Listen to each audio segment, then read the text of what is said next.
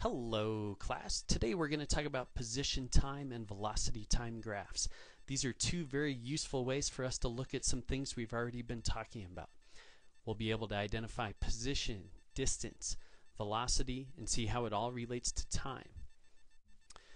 Some of the things I'm going to do in this screencast might take a few extra minutes to sink in. Don't forget you can always stop and go back or pause it if you need a little bit more time. The goal for today is to look at position versus time graphs. Then we'll look at velocity versus time graphs. From there, we'll see how you can go from a position time to a velocity time and back. We're going to start with a little example here. We've got a squirrel, we've got a tree. We're going to say that the tree is the origin. I get to pick the origin. This is just convenient for us.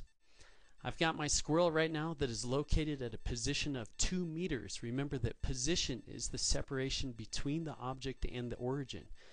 Position is what we will often graph. It's important to note that it can be negative.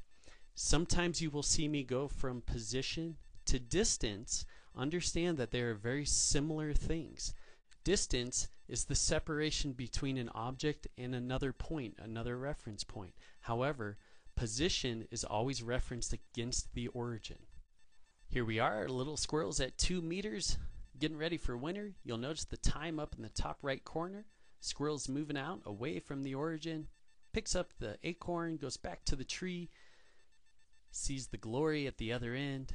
This is our first look at a position versus time graph. This is for the squirrel, so the black line indicates where the squirrel is actually located.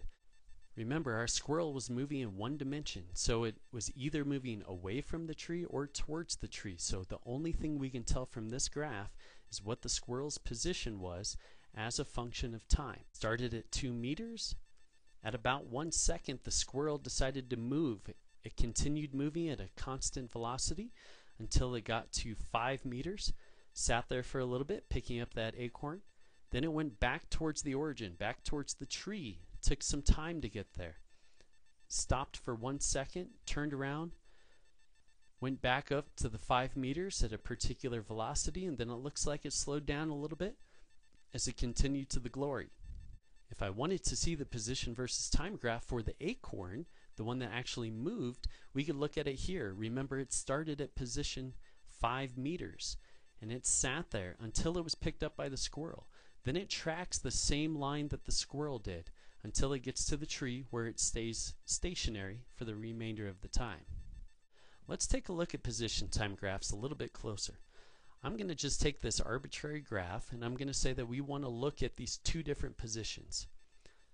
The first one I can identify as being di, that's a position, but I'm going to use d as a distance here so that it's consistent with some of our future equations.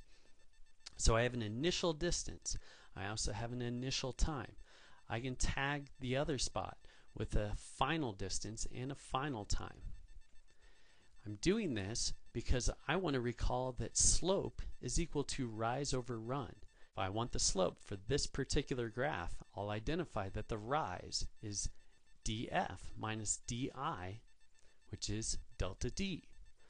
If I want to know what is the run, how much did I go to the right, that is tf minus ti, or delta t. If I take the rise over run, I get delta d over delta t, which we already know is defined as velocity. So notice this connection here. The slope of a position time graph is equal to the velocity of the object. This is a very key idea that actually comes out of calculus that we need to remember. Let's go back to our position versus time graph for the squirrel. I'm going to go ahead and just show you the entire velocity versus time graph, and then we're going to figure out how to break it down step by step. This is velocity on the left, on the vertical axis, as a function of time. You can see that I only have vertical or horizontal lines. I am implying that when the little squirrel is traveling, it travels at a constant velocity. I'm drawing a vertical line just to aid our eye on the path of the curve here.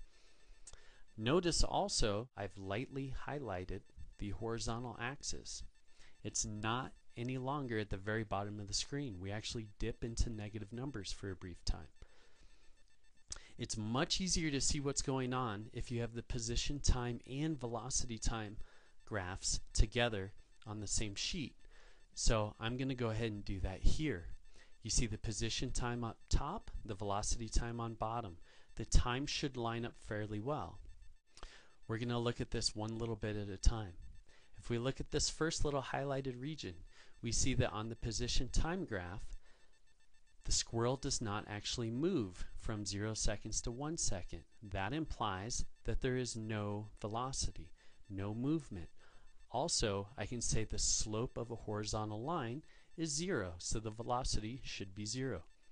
If I go to the next one here, my squirrel is moving. It's moving in the positive direction. It goes from 2 meters to 5 meters, and it does that in 5 seconds time.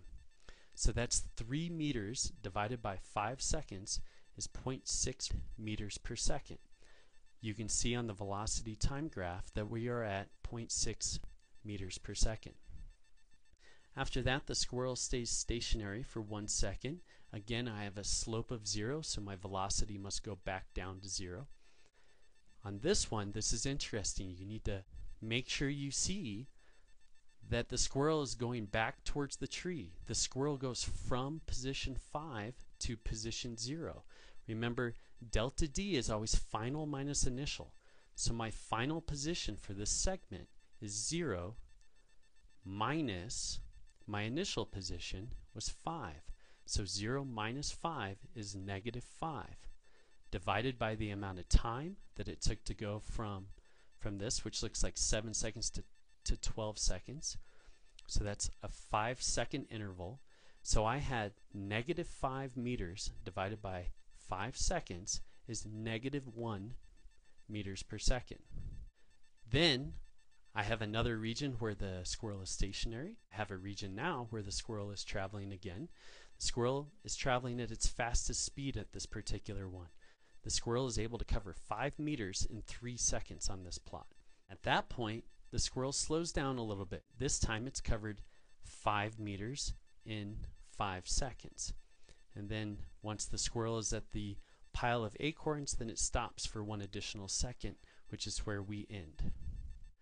Remember, for every segment that we looked at on these particular graphs, all I was doing is I was taking the slope of the position time graph on top, that is the rise, the change in position, divided by the run, which was the change in time. I take that slope and that tells me the velocity. If my position is measured in meters and my time in seconds, like it is on this graph, then my velocity must come out in meters per second. Let's turn our attention to an arbitrary velocity versus time graph and see what information we can get out of it. I'm going to identify this red rectangle. This rectangle has a height v for velocity. The base of the rectangle is from t initial to t final. We can say that that is actually a delta t, t final minus t initial, to get us the actual quantity for that base. This is useful because we want to find the area of it. The area of a rectangle is base times height. As we just mentioned, my base is actually delta t. I'm going to multiply that by the height, which we said was v. That's going to give us delta d. That, if you look at it, is just a variation of our equation that says v is equal to delta d over delta t. Notice that the area of the rectangle is equal to delta t according to these relationships. I've highlighted 2 very important points about this. First, the height that you're using for your rectangle is defined as the velocity relative to the axis, and it can be negative. If it is underneath the axes, then you are going to use a negative velocity for the height that will get multiplied in, and ultimately you'll end up with a negative area. Also, don't forget that delta D is a change in position. So it doesn't tell you where you're going to be located. It tells you how much your position will change over that time interval. Let's have a look at our old squirrel graphs here. I've highlighted a region in red. It's a particular area that I want to look at. Let's calculate the area. I can find the area is I'm showing the height first is 1 meter per second times the base is 5 seconds. That gives me a total area of 5 meters. That tells me what my position must change by in that time interval. So trace up back to the position time, and you'll see that from that initial time I must go up 5 meters, positive 5 meters. Let's look at a different region. Because the velocity is 0, I don't actually have any area. So by that rationale, I cannot have any change in position. So I must stay at 5 meters. Let's now look at this particular region. You can see that the squirrel gets closer to the tree according to the position time graph. That means that the squirrel must have a negative velocity, which is indicated on our velocity time plot. We're going to highlight this particular area. It is a negative 1 meters per second times 5 seconds to get the area, which comes out to an area of negative 5 meters. That means the position must change by negative 5. And the squirrel did indeed go from 5 meters down to 0 meters. It's important to recognize that you shouldn't feel like you have to bracket off regions that are nicely defined by simple rectangles. We can look at this entire region, for example. I can identify these 3 areas that are going to make up what we call the area under the curve.